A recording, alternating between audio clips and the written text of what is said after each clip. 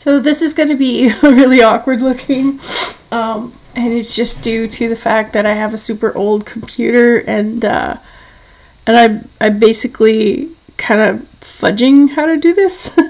So what I'm going to do is I'm going to show, the purpose of this video is you're about to make a maker video, and I hope that you go through this and you get a chance to see kind of what I'm looking for. So if anybody in any of my art classes can do a maker video, you can find somebody to interview, and this is the format I would like you to use. And if you're going to just make a video and you're not in my class, I super appreciate it, but this is kind of like meant for my students who are going to go out and try to interview makers. This is the part where I am acting as an interviewer to interview myself, just as an example of how to do the maker videos.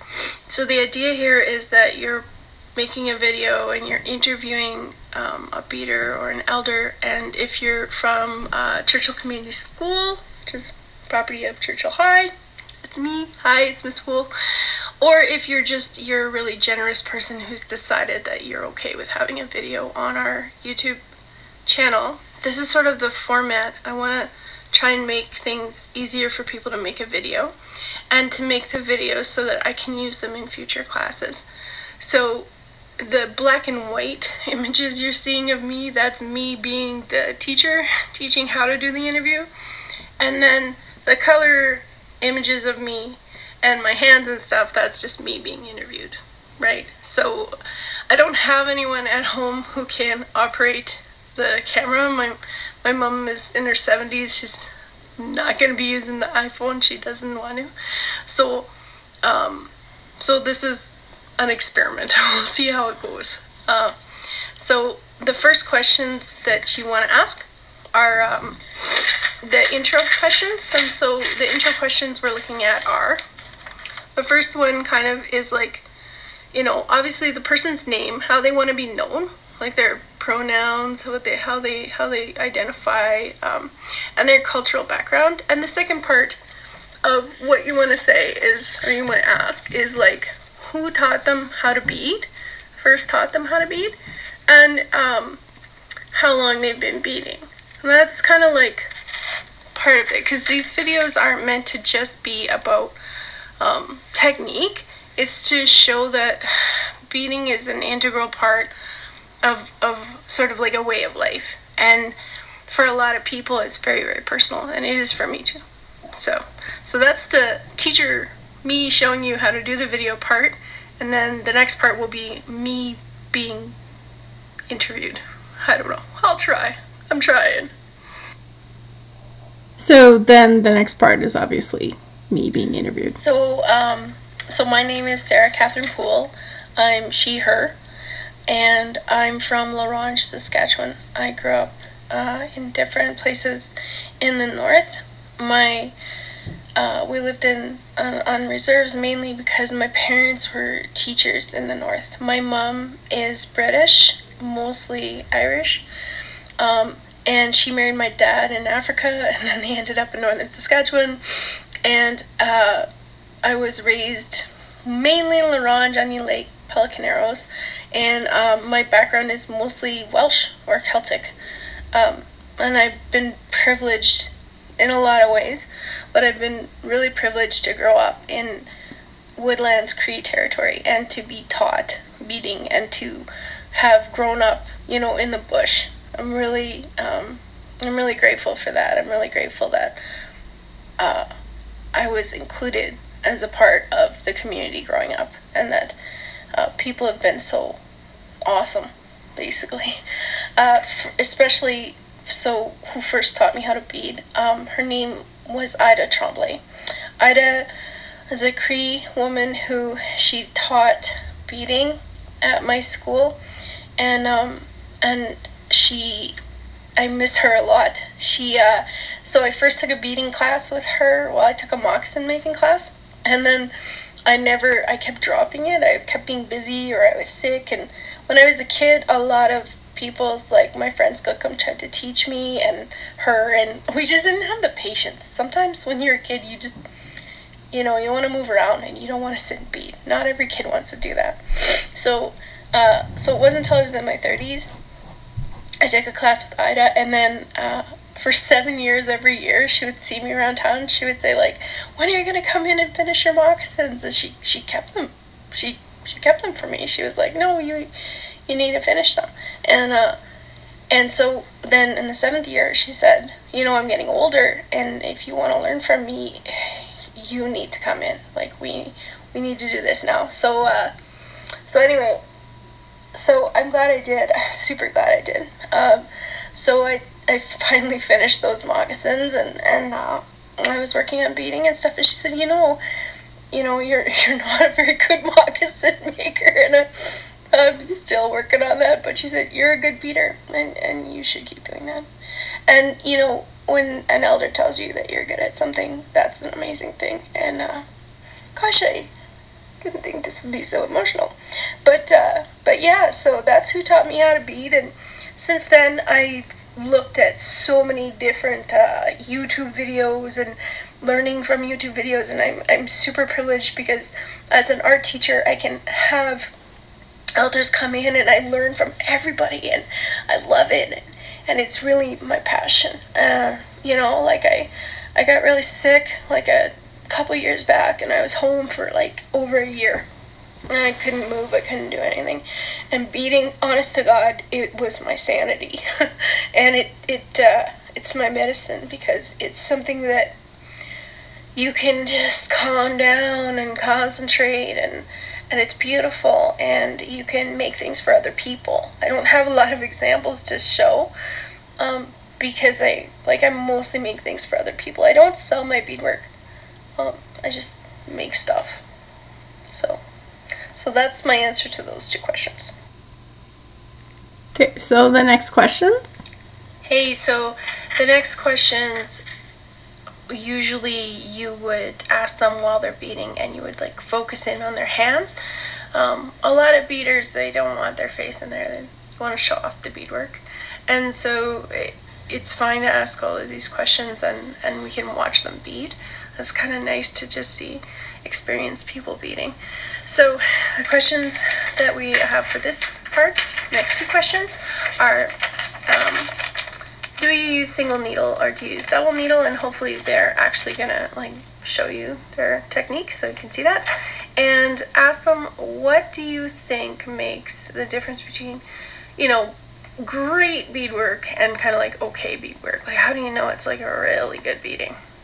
So those are the next 2 questions. So my kind of answers for those that I have, I'll just turn the light on here so you can see what I'm going to show you first. So there's sort of a thing, there's a debate, I guess, in the community about single needle versus double needle. I use both. So this is a thing that I'm doing that I can talk about in a little bit. But basically, the advantage to double needle for me is that I use it when I am figuring out a pattern, and what I'll do is what I would call almost lazy double needle. Like, you're supposed to do it every like 2-3, but what I do when I'm figuring something out is I'll very often just kind of like very lightly come in and tack my stuff in, kind of where I think I know how it's gonna lie. And this isn't like the final form at all. So I'll come in like, and I'll tack over, and I'll kind of like just lay the beads where I want them to be. And then later on, when I come in and tighten things up, that's when I come in and I use like a single needle technique. So what I'm currently working on right now, and I'll do a little thing on these because they're really fun to make at Christmas. This is obviously, this is the gingerbread person that I'm working on right now for because our GSA kids are missing Pride in June, so I want to make them some badges. So, and that's just I'll do a video on these because they're easy to make, and at Christmas time I make them for friends and family, and you can customize them however you want, and you can like if your friend is, well, my brother and his wife got married, I did like wedding ones, and I made a bride and a groom, and they're just a nice easy thing to do if you have scraps of moose hide. I'm getting distracted. Right, so really good beading, not mine as much. I don't think I'm a great beader. I think I'm getting there, but we'll see. So this is a jacket from 1980, and if you look at it, here's what I think is really great about it. So this jacket was made for my mom, or sorry, it wasn't made for my mom, it was made for my dad in La Loche when he was teaching up there.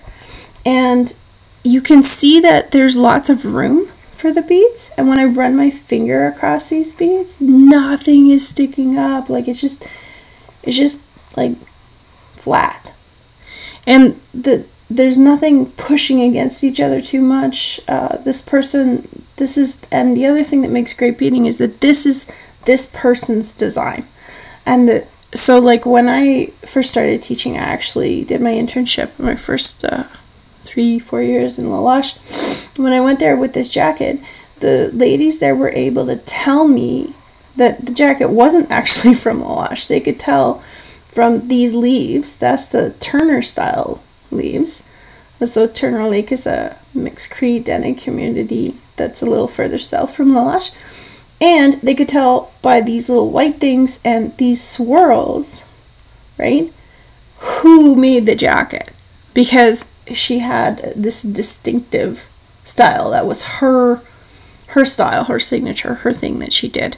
And there's, so in the north, there's certain ways of doing leaves or beads. Like if you look at older work where you can actually, you could say, okay, this comes from that community. Now because of the internet, you know, we're all sharing ideas and stuff, and so you don't get that as much. But I think really great beadwork, it has all of these things, and it also has a personal style. Like somebody has worked out the best way that they can do a flower, and they've that's what they do. That's their thing.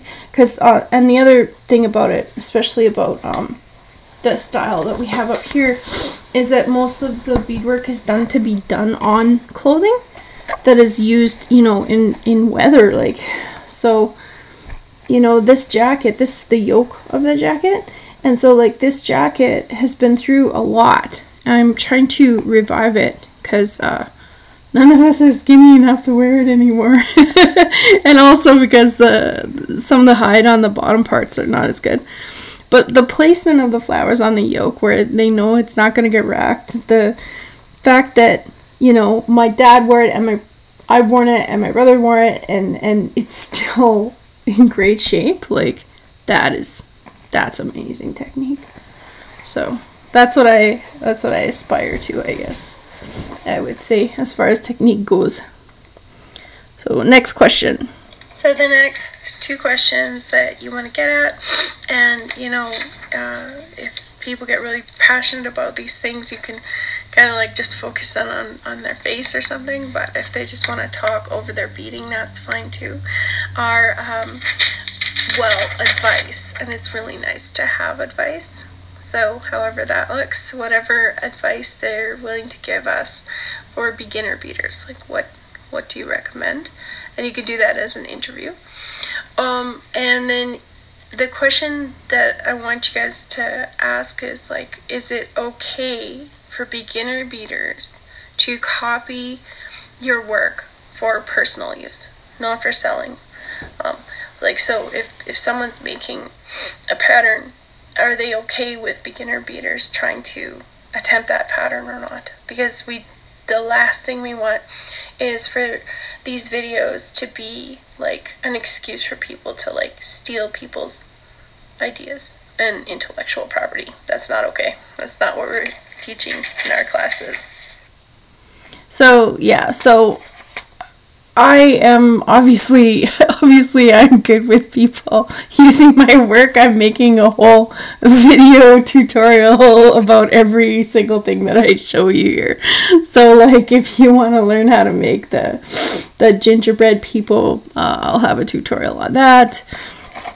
And if you're interested in trying to make like a Celtic, I've been playing around with this Celtic theme, and the idea of using kind of like moose hide because it's where I'm from, and it's a smell that I grew up with, and there's nothing like it to make you feel like secure. So I'll do a video on that. Like, so obviously I want to share this stuff, so yeah, anything that I show you, obviously I'm good with anybody using it. And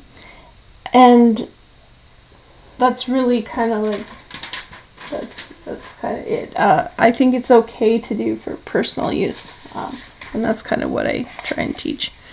It's different if you're selling it. So question 7 is going to be probably the biggest part of the video, because you're going to ask them to show you a signature move or a tip or a technique, and you're going to be really focusing on it, on their hands and on what they're doing. So that's like the bulk of your video. Yeah, so obviously I'm going to be doing a bunch of techniques and videos to show you, but so I don't know if it's a technique, but it's a project that I'm kind of like playing with. I've been making earrings out of this, and it's I'm going to decrease the light here. It's just like super bright, and you can't see very well, so maybe the white just doesn't show very good. Oh, there we go. So this is like, I've been learning brick stitch, and I've also been playing around with making kind of like Celtic knots and using peyote stitch. It's all about just learning. So these are going to be earrings. I'm going to make earrings like this, and I was playing around with putting beads along the back, and then I realized that the beads I was using were the same color as my skin, so they were just not showing up very well.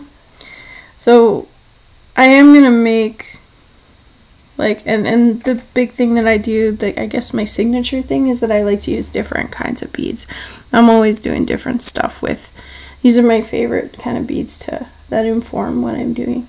So that's going to be my signature thing, is like showing how to use these super duos as an applique, because I don't see a lot of people doing that. So I think that's what I have to contribute. So the next question that I want you to ask them, and you can record their faces or their hands or whatever, I just want it to be very clear what we're doing on this channel. And the question is it, like, are you okay with non-Indigenous students learning these techniques from you? And if the answer is no, we're not putting it on the channel, period. We're not going to broadcast it. We're not going to put it on the Facebook page or the Instagram or anything. And there are good reasons for this, all right? So, number one, there is, and we'll talk about this in class, there is a huge history of Indigenous people's work and women's work being unnamed, being stolen, being uncredited in art history and in fashion. We've got whole units about this.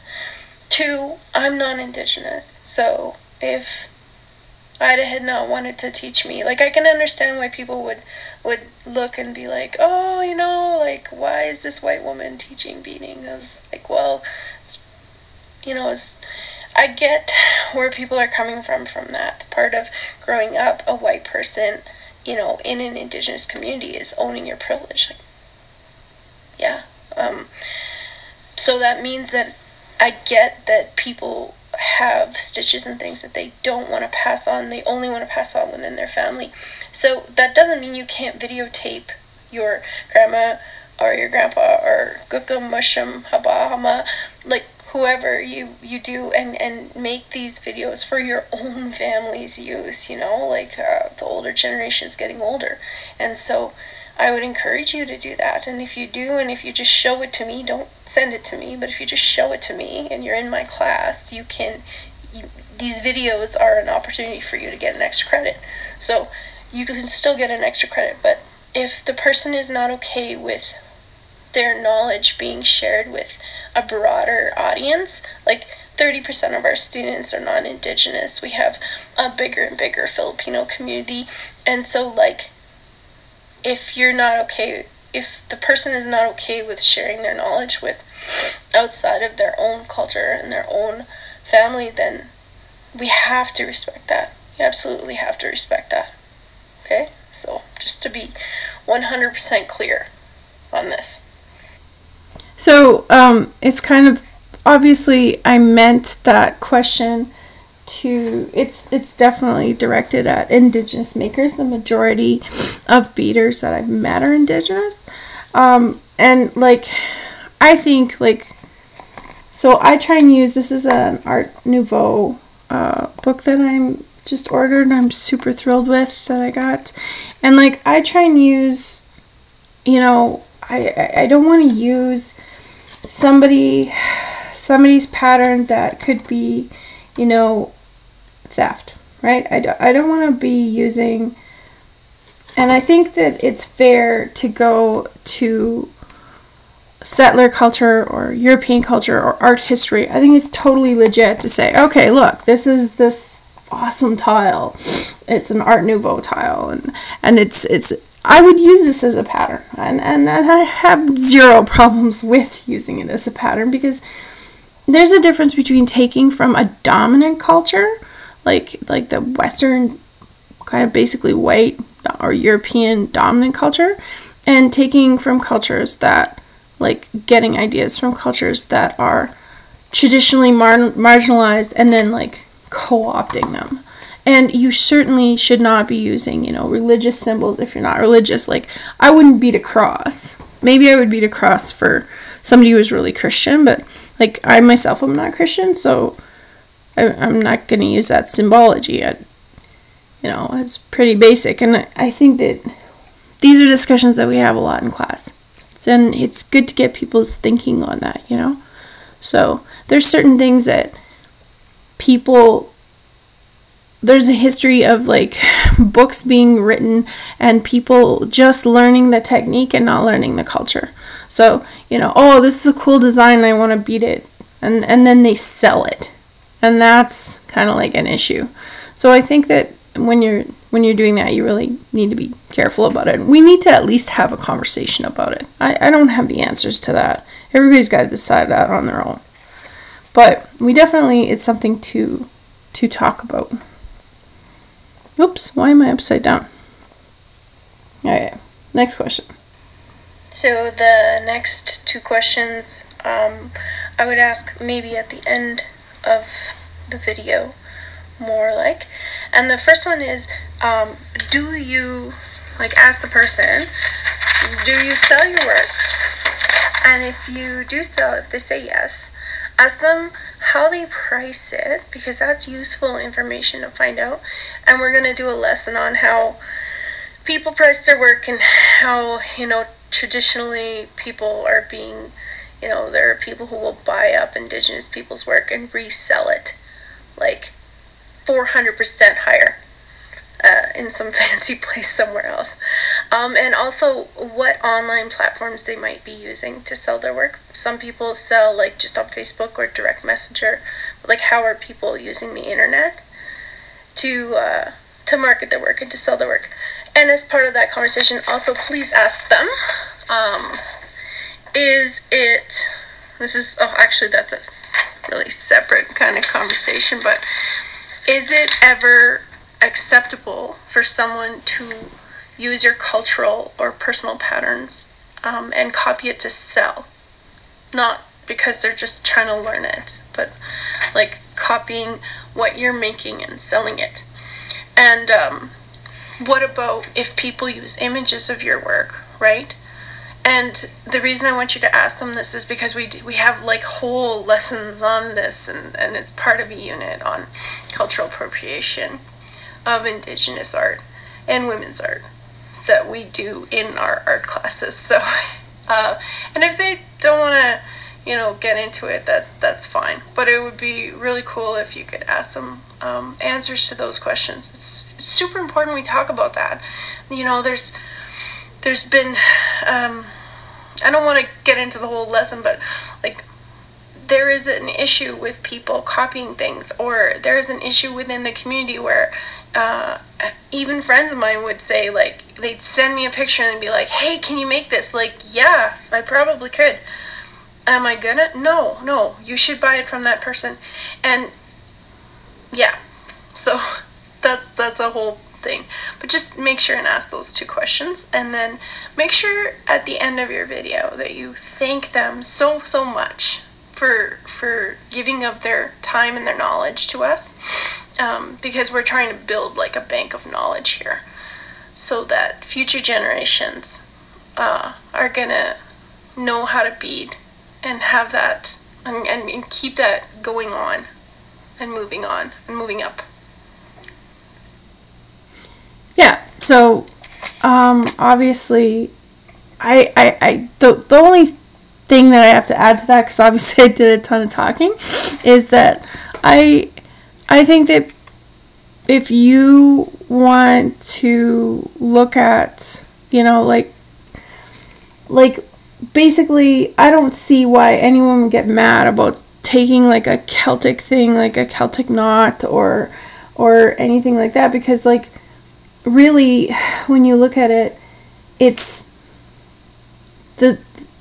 not a culture that's under threat. Okay? It's not. No matter what those idiots will try and say. There's no way it's under threat. It's like Disney going after beaters who beat Baby Yoda, and they're suing them. It's ridiculous. Like, you're a multinational corporation, you make a ton of money, and you're going to go after an independent beater. And my other thinking about this is like, when you go to the Chicago Art Museum, you are allowed to reproduce by hand as long as you credit the work. So like, if I went in there was a Magritte exhibit, and if I went in there, I wasn't allowed to take photographs, but I was allowed to draw it. I can take a sketch of it, and as long as I say this is a sketch of this, and you cite that painting, then you're following the rules. So like, if you sell a photograph of a painting and you say this painting is by this artist, and that painting was on public display, like a lot of street art is, right? If you sell a picture of street art, you can do that. That's fine. I don't sell my work at all at this point in my life. Teaching is where it's at. I make a good living doing it, and I'm still feel like I'm learning, and I don't know that I really have a style yet. So anything I show on here, I am totally fine with people copying, even for commercial use, as long I'm going to put a proviso on that, for commercial use if you are Indigenous, because I think that would be a way of trying to give back, I guess, in a way, right? So like, I really don't make, traditional Indigenous design unless it's for somebody who is Indigenous as a gift. So like, I've done Métis flowers for a Métis friend, like that, but yeah, I'm fine with people copying my stuff. But if you want to take the time to make these things after I've shown you the video on how to do it, and the money is going to you, that's fine. Just please credit me and say like, oh yeah, Sarah Poole made this up. That's about it. So that is how to make the interviews, or the maker interview videos, for my students and for anybody else who wants to contribute a video, just to kind of give an idea of a format. So that was a super long lesson. It's like half an hour of talking. I hope you paused lots and got some water or something. So that's it for that video.